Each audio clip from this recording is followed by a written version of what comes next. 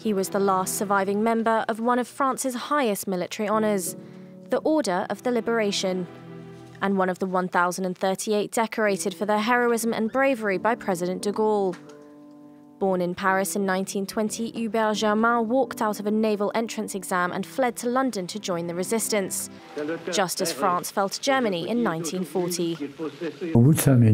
I thought about it for 5 minutes and said to myself, what are you doing here? If you pass, you'll become a naval officer obeying German orders. That was against both my own and my family's principles. So I got up and handed back the paper. I said, I'm off to war. A member of the French Foreign Legion and Free Forces, he fought in Libya, Egypt and Tunisia, before also taking part in the Mediterranean D-Day landings in 1944, aiding the Allied forces to liberate France from Germany. Post-war, Germain joined politics, serving as a mayor and government minister for over 10 years. Even at the age of 99, he participated in war commemorations, his uniform decked down with all his medals.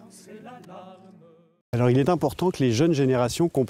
important that the younger generations understand that if there was combat during World War II, it's because men and women stood up to defend the values of our republic. They need to understand the sacrifice our elders made to give us the free country we have today.